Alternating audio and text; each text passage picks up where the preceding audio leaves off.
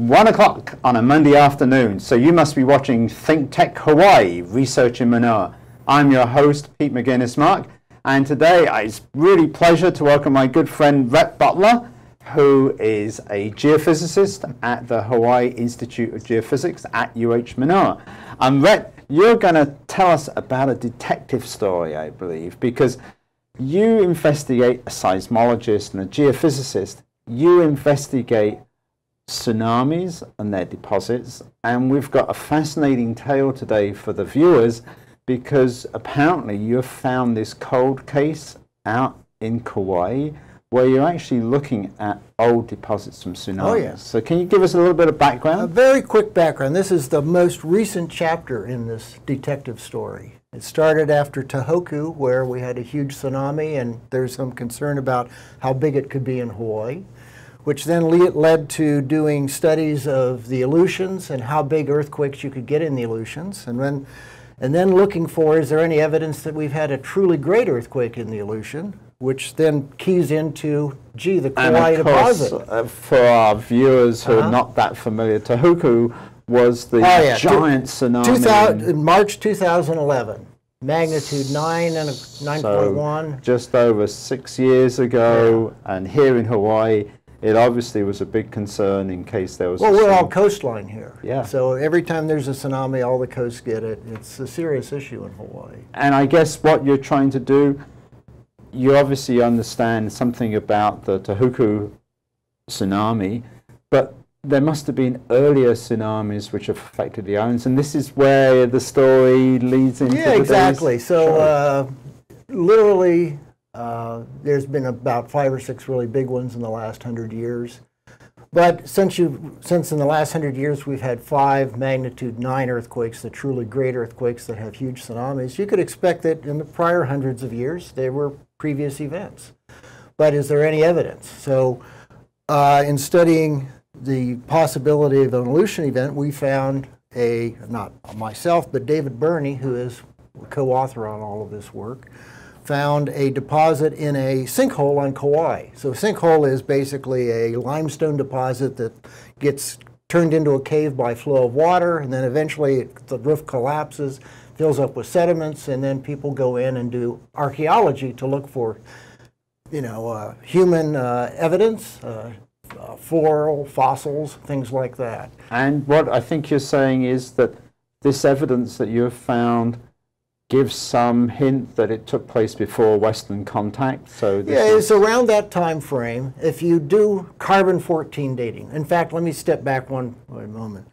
So this sinkhole is basically, this was unexpected. So as they would excavate into it about 6 feet down, they found this 1 yard thick layer of beach cobbles and shells and beach sand and huge thick thing. And then when you look at the entire deposit at the bottom, it's like several shipping containers worth of material.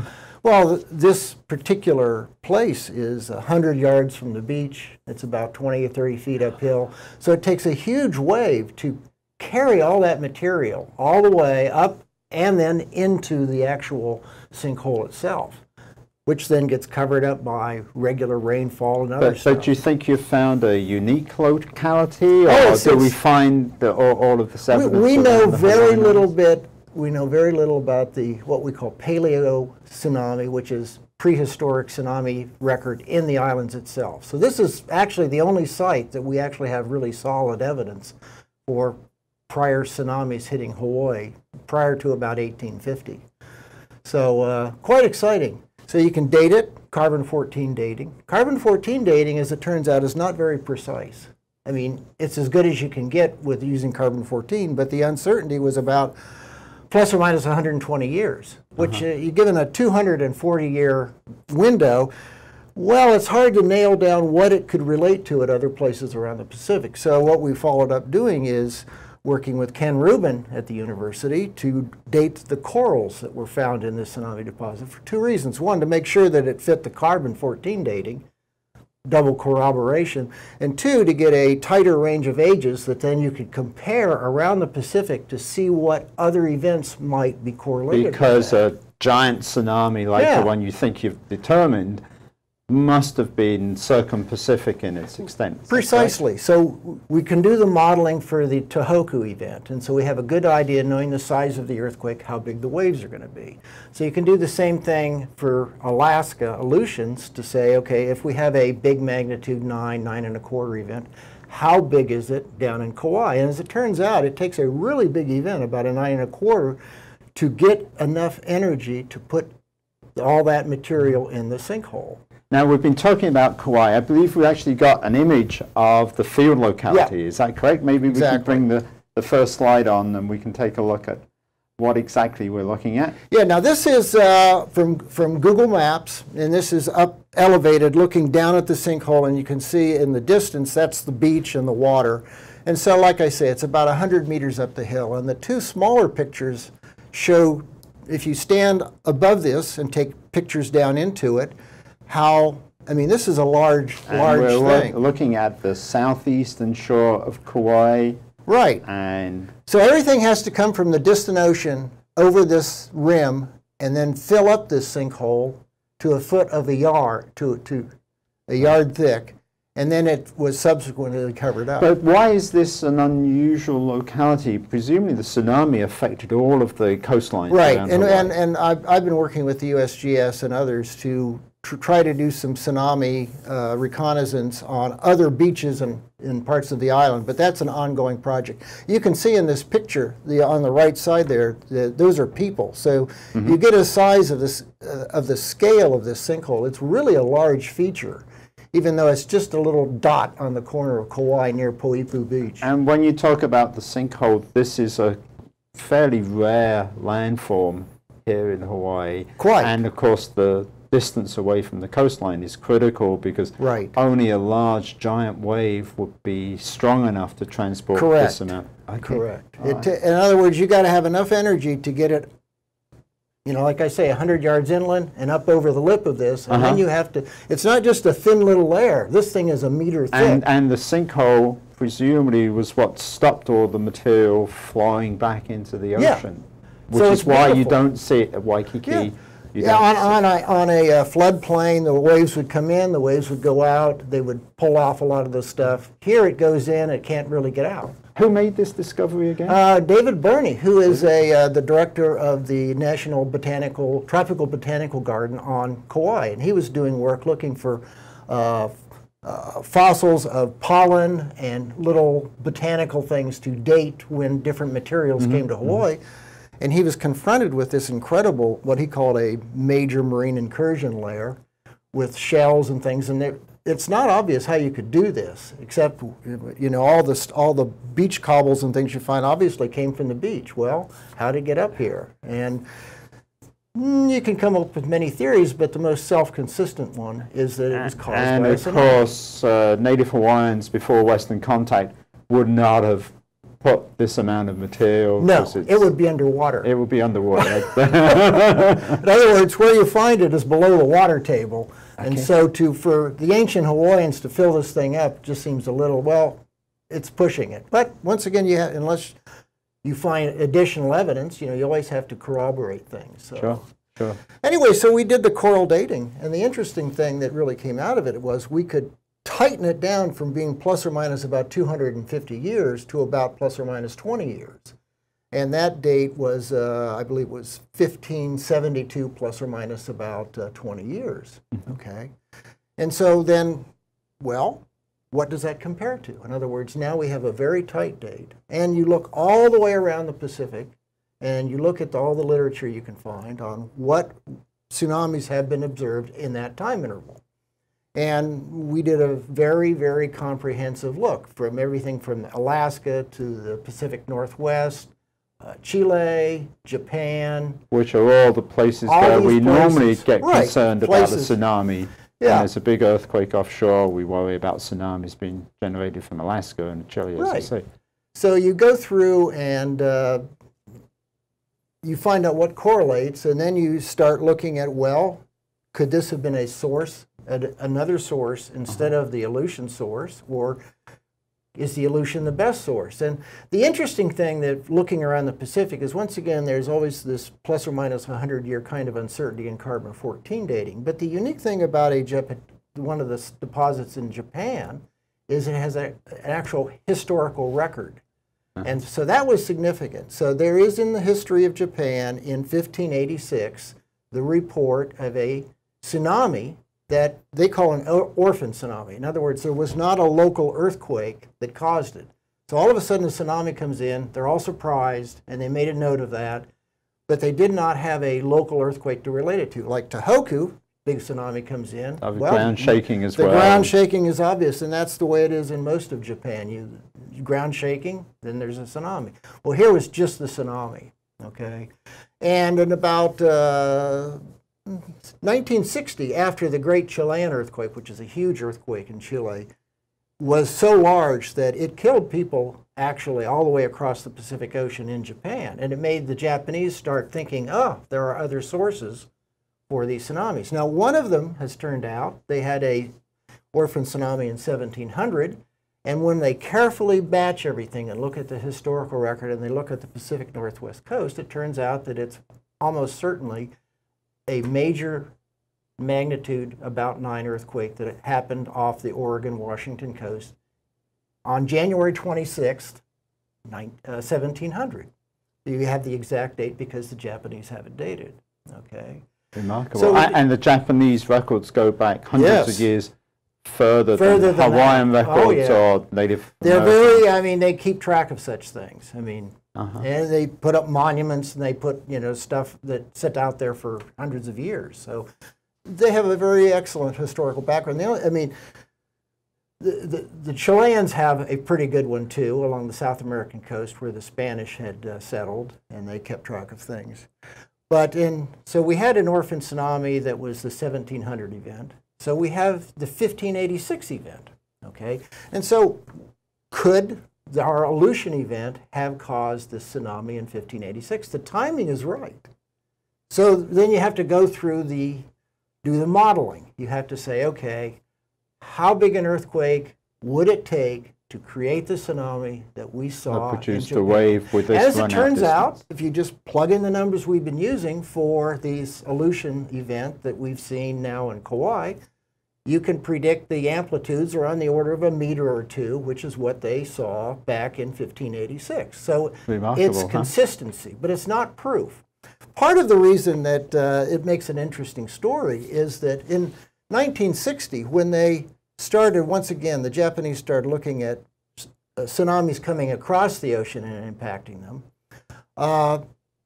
At that time, the Japanese were then trying to match the orphan tsunamis with other tsunamis. And they basically took 2 observations that, if you look in the records of the history of the Jesuits in Japan, who transmitted their stories, their reports. They got written up into the history of Japan, and these got incorporated into earthquake and tsunami records by the British and others. Let me interrupt you there, Rhett, because we're getting close to the break. Okay. So let me remind all the viewers, you're watching ThinkTech Hawaii, Research in Manoa. I'm your host, Pete McGuinness-Mark, and my guest today is my good friend, Rhett Butler, from the Hawaii Institute Geophysics and Planetology, and Rhett is a geophysicist and a seismologist. And when we come back, Rhett, I will be asking you some more specific questions about it. So we'll be back in about a minute. Hello everyone, I'm DeSoto Brown, the co-host of Human Humane Architecture, which is seen on ThinkTech Hawaii every other Tuesday at 4 p.m. And with the show's host, Martin Despang, we discuss architecture here in the Hawaiian Islands and how it not only affects the way we live, but other aspects of our life, not only here in Hawaii, but internationally as well. So join us for Human Humane Architecture every other Tuesday at 4 p.m. on ThinkTech Hawaii. You can be the greatest, you can be the best. You can be the King Kong banging on your chest. You can beat the world, you can beat the war. You could talk to God, go banging on his door. You can throw your hands up, you can beat the clock. You can move a mountain, you can break rocks. You can be a master, don't wait for luck. Dedicate yourself and you can find yourself. Stand in the Hall of Fame.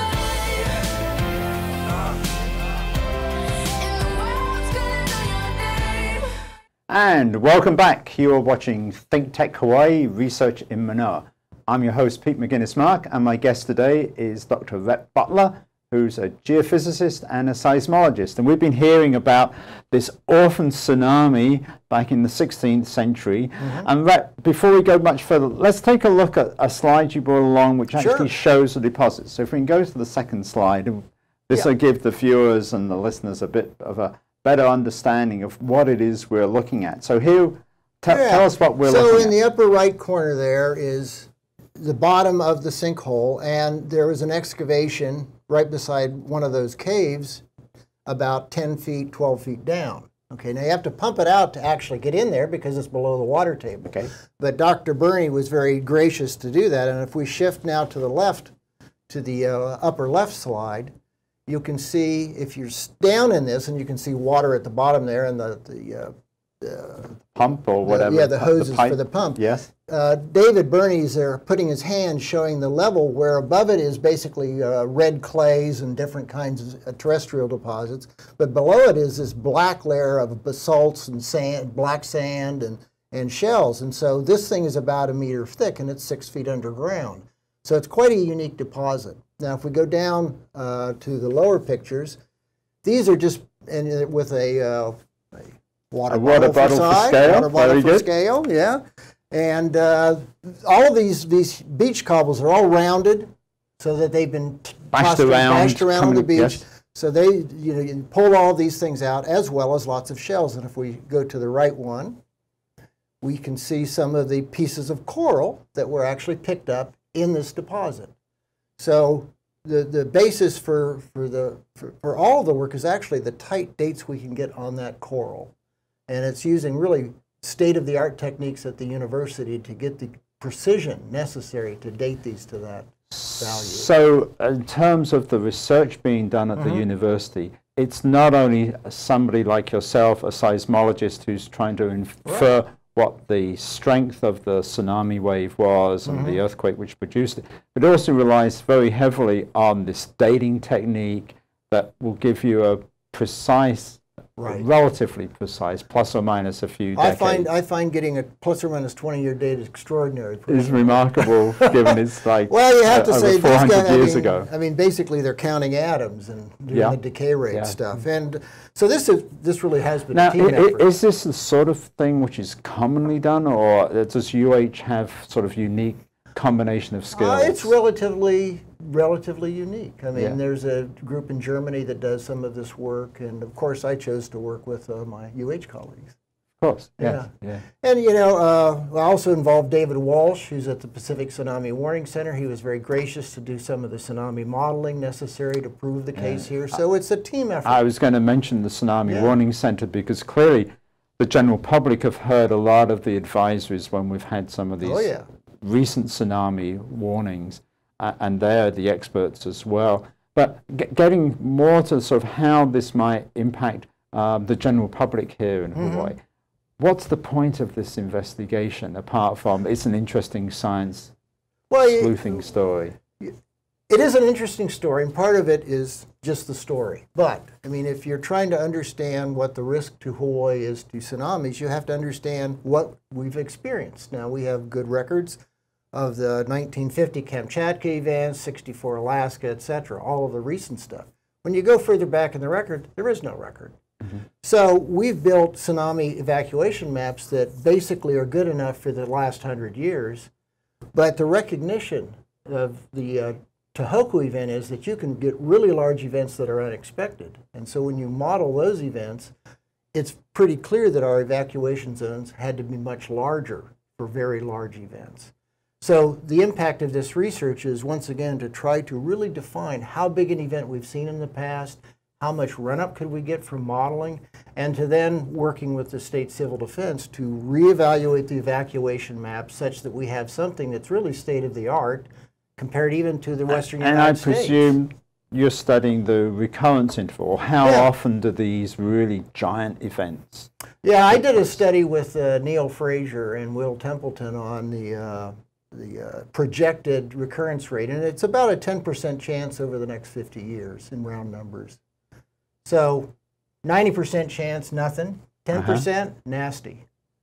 And that's the really big ones. Yeah, these are the really big ones, right.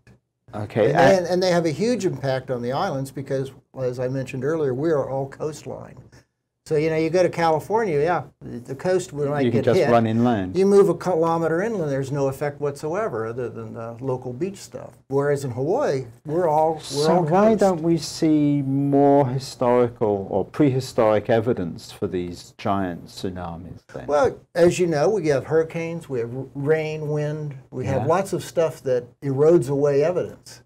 So you have to go look around, and that's what's been going on, looking in the various marshes around Oahu and on the Big Island, and beginning to start dating these layers, because it hasn't been done before.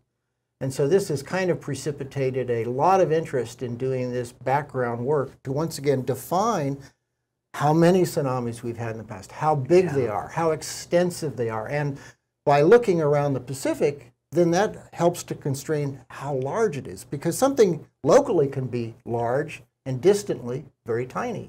But if you can start seeing this all around the Pacific, you know you're dealing with extremely large events. So as a seismic detective working on these cold cases, you now, sounds as if you're getting experience on understanding where to actually look in order to build up this sort of sequence of events. An interesting twist in this is that after 1960, when the Japanese were looking at these orphan tsunamis, they said, well, this 1586 event, it's probably from South America also. And in 1586, there was an earthquake in Lima, Peru, and they said, okay, it must be the same one.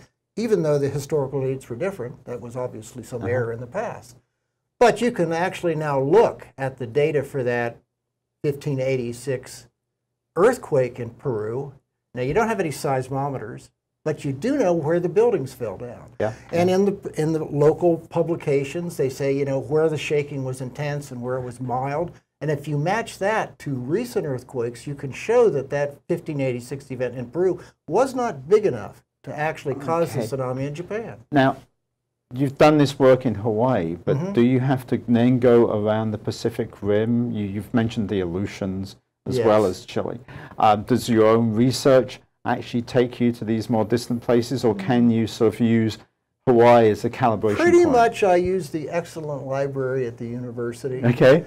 Because now on the internet you can look up everybody's papers and really catch up. So I am not a geologist or a true paleotsunami expert, but there are people that really are experts, and you rely on their work.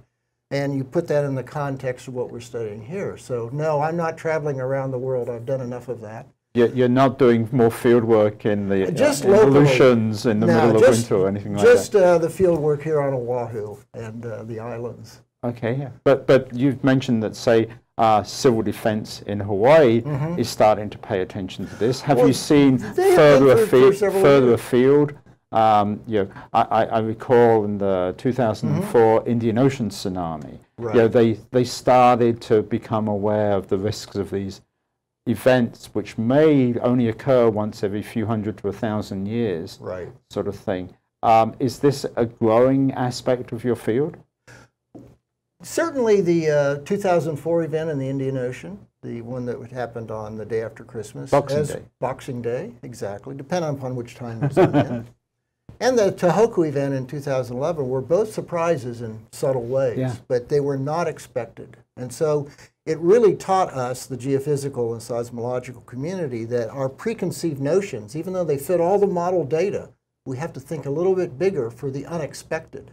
And so both of those were unexpected, and so we've had to ramp up what is possible in terms of how big an earthquake can be, where you can get a truly great earthquake. Are there only specific places, or is it in general? And then trying to look at, from what evidence you can, what are the recurrence intervals? I recall Gerard Fryer, who worked at the Tsunami Warning Center.